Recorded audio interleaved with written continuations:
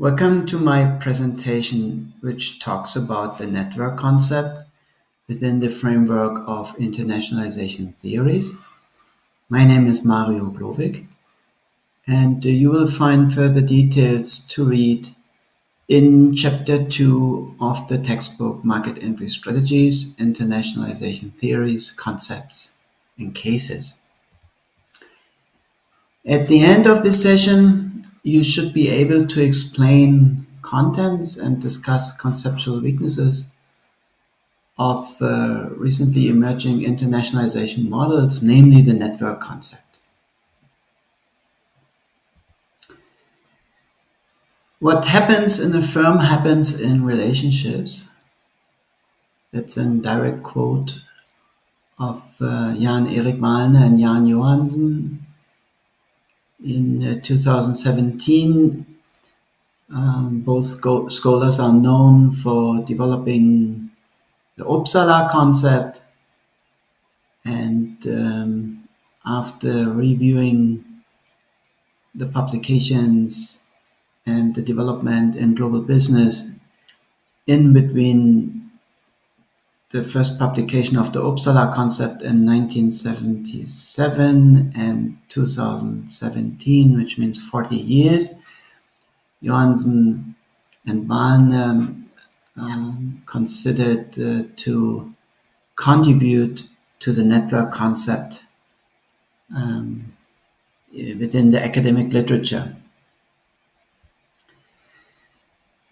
So first of all, let us define the major contents of the network concept, of the network theory. A network is a model or metaphor that describes a number of entities that are connected.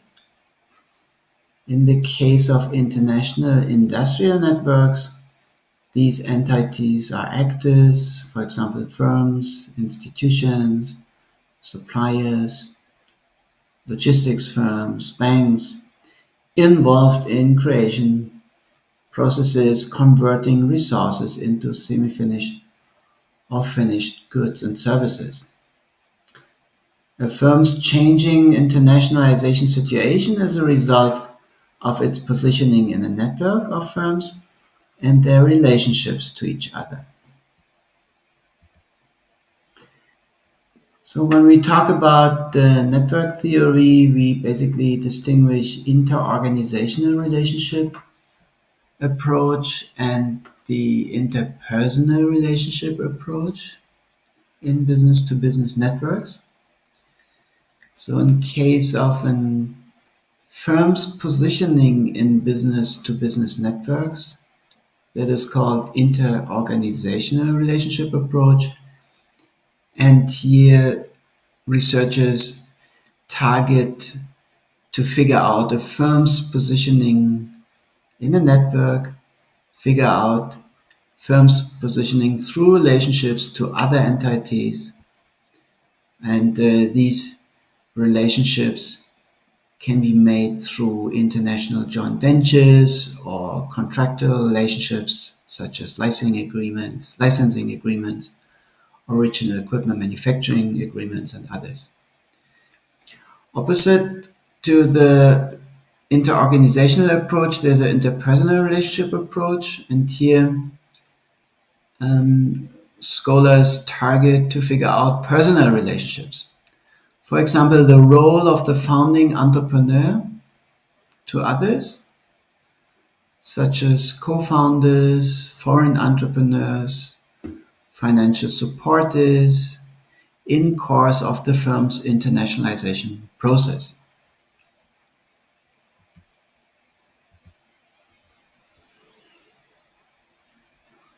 So the inter-organizational relationship approach deals with markets. Markets are networks of firm relationships in between suppliers, customers, competitors, and other stakeholders. These firm relationships are institutionalized, for example, through long-term contracts and international joint ventures. And the firm's business network insider positioning provides access to privileged resources, for example, market knowledge, which serves as the basis for competitive advantage for the firm. In contrast, a firm's network outsider position makes it successful global market positioning difficult or even impossible. And this message is illustrated here in that figure. You see here the focal firm of interest, as an example, holds a business network insider positioning through various contractual, formal or informal relationships to other firms.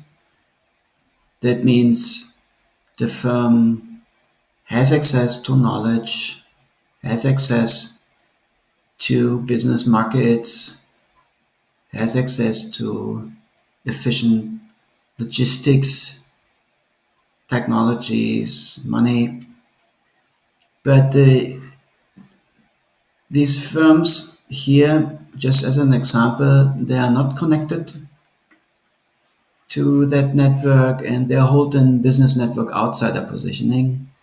And according to the network theory, business network insider, through the access to market knowledge and technology knowledge, they have better prerequisites to gain competitive advantage, whereas business network outsiders are in a rather difficult situation to gain competitive advantage. And the shorter the product and technology life cycles, the higher the investments in research and development activities, and the shorter the time to gain back these investments through own sales, the more important is in business network insider positioning, because that allows the firm, in best case, to gain access to recent technology trends, to market knowledge, and that is at the end huge advantage for that firm being located within a business network. Opposite to the inter-organizational approach, there's an interpersonal relationship approach, which mainly focuses on the entrepreneurs of a firm who develop and maintain personal relationships to other individuals of a business network, for example, based on personal experience and trust. Bilateral personal relationships between individuals provide access to valuable market knowledge, and market knowledge allows rapid internationalization after the firm's founding, and that is, by the way, the basis of the international new venture and born global concepts. And this access to knowledge is done through personal relationships, which reduce uncertainty about the global markets. The network theory claims that the market indicates a system of social and industrial relationships among various parties across industries and countries. By entering international business networks, firms gain international knowledge through learning from other network actors, which reduces market uncertainty and helps gaining competitive advantage.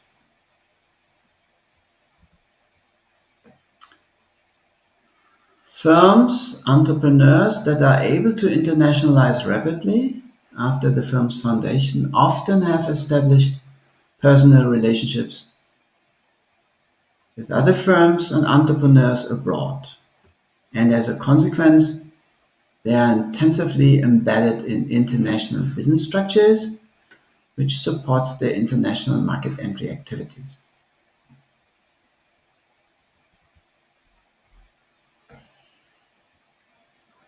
In 2003, Johansen and Wallner combined the incremental internationalization process concepts such as the Uppsala concept and the network theory. And as a result, they claim that international expansion is a consequence of the firm's establishment of relationships with other industry actors, such as suppliers, customers, and other stakeholders, for example, banks, logistics firms, but also universities.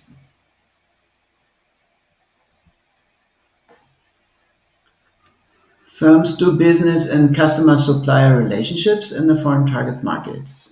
They learn partner-specific behaviors, such as willingness and ability to maintain and develop the relationship.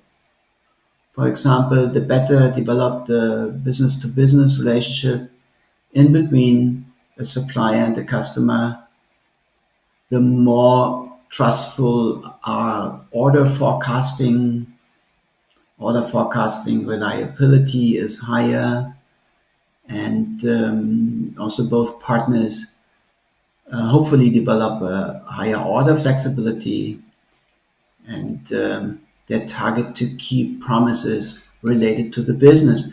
So the more developed, for example, in relationship between a supplier and a customer, the more stable the business, the better prerequisites for both parties to gain competitive advantage.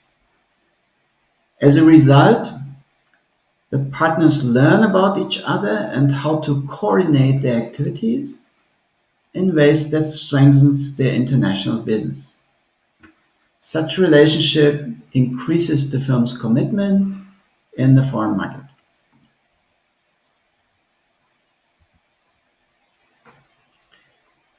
Experience in relationship development assumes that when interacting in business engagements, the involved partners are able to develop learning skills that are used in other international business transactions.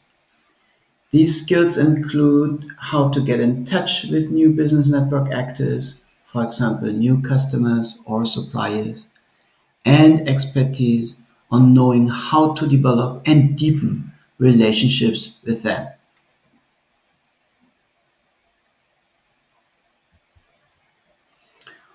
Coordinating experience concerns customer-supplier relationships, for example, regarding new product developments or just-in-time delivery schedules. It also concerns coordination between a supplier and a customer in order to make both parties' value chain activities more efficient. As a result, relationships of the business network are intensified.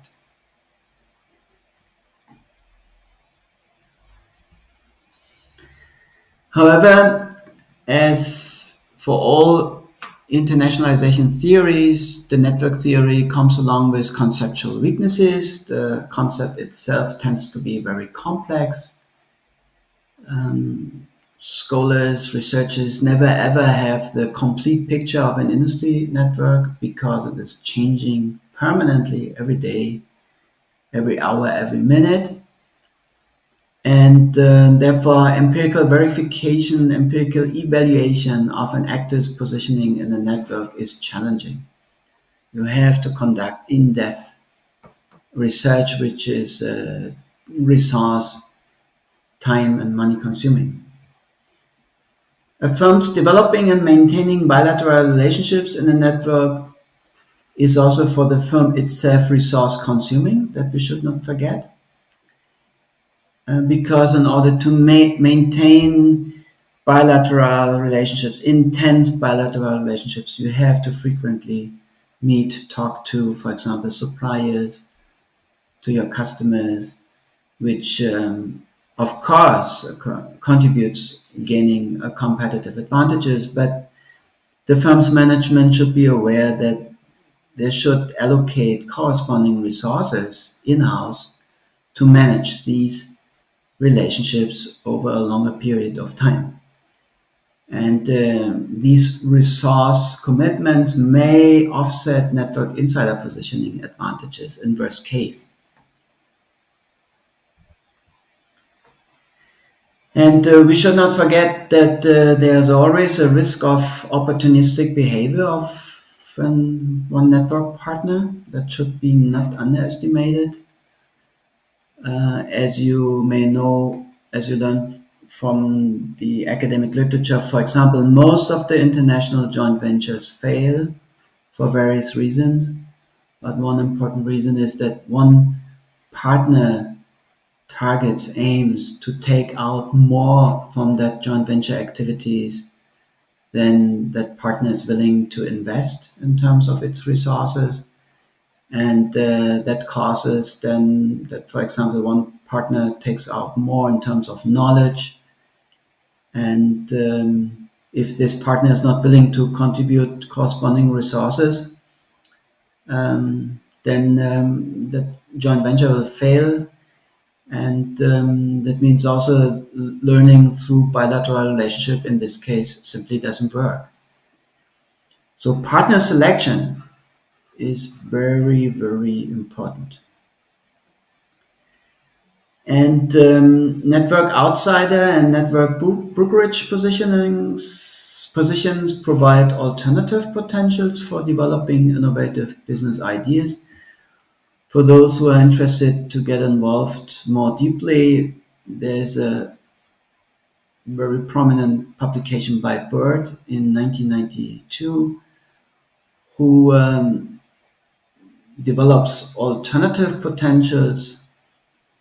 And among others, Bird claims that if the firm is not connected to the main business network, if it holds a network outsidership positioning, then that company has even better prerequisites to develop innovative capabilities, to develop fresh ideas, new business solutions, because simply they are not that much connected with the mainstream of firms.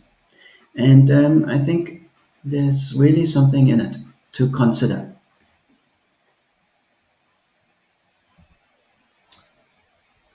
This is the literature I have used to develop this presentation, and what I would like to recommend to you. Here, Bird, 1992, structure holds the social structure of competition. Bird claims that it might be recommendable not to hold in business insidership positioning if the firm targets to develop innovative ideas.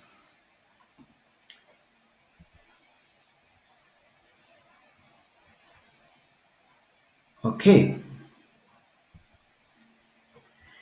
thank you so much for listening and watching, and all the best for you.